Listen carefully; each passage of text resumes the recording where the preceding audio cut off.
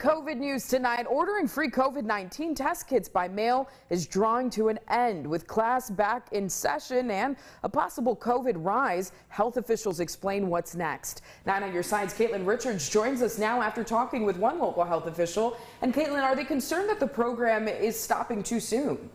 Angie, even though receiving free at-home COVID test kits is ending this Friday, one health official says she isn't too concerned as there are still ways to get COVID tests.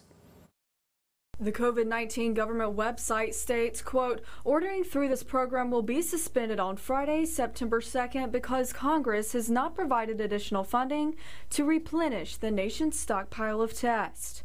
With students back in classrooms, Labor Day weekend approaching, and a possible COVID fall surge, one local health official explains how to still get tests. We have been able to continue to order at-home test kits to give out. In fact, we've got several thousand that we ordered just in preparation for school starting back.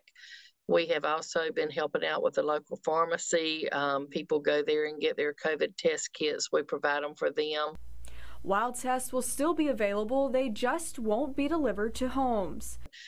We did have the 5 tests per kit available. Now the last shipment we got is 1 kit per box, and we are giving them out to anyone that comes by and wants them. She adds Jones County Health Department is also making tests available to local schools. We order them directly from the state. We get a survey once a month and they ask us how many kits we feel like we'll need, and then we go ahead and order them based on our demand.